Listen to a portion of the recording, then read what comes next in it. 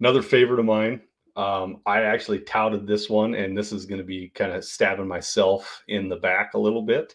Last off season, I said that Niko Kavadas would overtake Tristan Cassis. I said it multiple times. I said Niko Kavadas is going to be Boston's first baseman no matter what. Cassis just doesn't have it. I was wrong. But we got Niko Kavadas, a 25-year-old. He was drafted in 2021 by the Boston Red Sox, round 11, pick 316 overall out of Notre Dame. He was born 10/27/98 in South Bend, Indiana. He had a rough year. Let's not kid ourselves. I have a lot of hope for Kavadas, but he had a tough year. Strikes out way too much. He struck out 172 times and 369 at bats between AA and AAA this year. It's flat out too much. His average was only 206, on base percentage 377. He does like to walk. He can take a walk, but this profile screaming at me, swing the bat, man. You're looking at way too many pitches. Swing the bat. He's looking like a 3 true outcome hitter at this point. Yeah. That's what I'm saying. Yeah. He's either going to walk, he's going to strike out, or he's going to hit a bomb. The power is there. That's the good news. The power is legitimate. It's there. This guy was a bit of a scout the stat line controversy to the point last year, to the point of where we were even worried about promoting him too much, because he was rising up our leaderboards and we just weren't feeling it. By we, I mean the people that were the developers behind Scout the Stat Line peak projections, and we were worried about how that might reflect on us.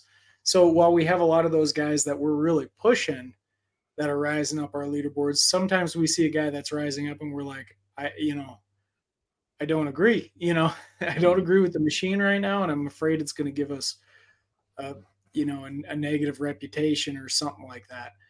I think these things all play out over time, and I think that's what we've seen with Kavadas. I think he's corrected, and he's in a more appropriate place right now.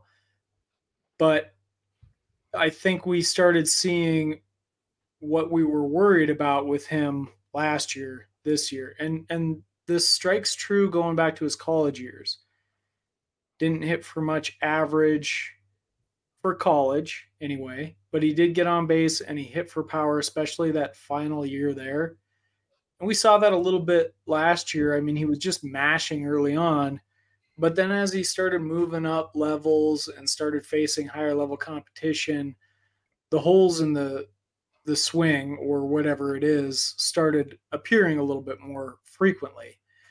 And now we see him in the highest levels of the minors, which is great. Good on him for getting there.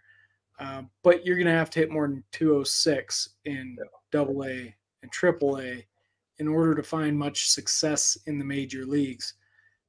He's going to have to hit for more power if he's going to be a successful major leaguer. That's my view on it. But he does walk. He does hit for power, so not all is lost. There's just a healthy dose of skepticism here. Yeah. And he's not going to overdo the process. No, he's not. Not at this point. I like once again, like you said, I think the power is there. It's fine. The fact of the matter is you can't strike at 42% of the time, give or take. I don't know what the exact numbers is, but I'm not a mathematician, but it's above 42% that he's striking out at the time. Can't do it. There's a lot of strikeouts. I mean, at this point, looking at that, you're not a major leaguer. Let's see. I'm calculating it out right now. 36%. 36% of his plate appearances on the year he struck out. Can't do it. You cannot be a major leaguer. And he's, just in AAA striking at 36% of the time. Can't do it. Yeah, I mean, you think of the major leaguers that do that, you have very few that are real successful, and we can't even really talk about Joey Gallo anymore Yeah. because he was one of those guys. Now he's, he's fringe, and there's the other question is, well, how long does it last? He had a good stretch when he was Yeah. doing it, but striking out near 40% of the time, was hitting for more power than Kavadas is. You got to be a legitimate 40 home run guy to be successful with those kind of strikeout levels. And I'm not seeing the power is legit. I'm not seeing that level of power. Yeah. Yeah. So I agree. you got to change your approach a little bit, dude. I will throw another little sidebar out there. He's still on my team, and I'm holding. Yeah, but I mean, am you not. can't sell high, right? Like I guess he was a sell high last year, right? Yeah. But I don't But know if we would have really gotten that much out of him last year anyway. So, but my recommendation now is this: you don't want to be anywhere near this profile. I apologize to Niko Kavadas. I gave you all the juice I could give you last year. I can't do it now. I don't want to be next to this profile, but I'm stuck. That's my word of advice. I would.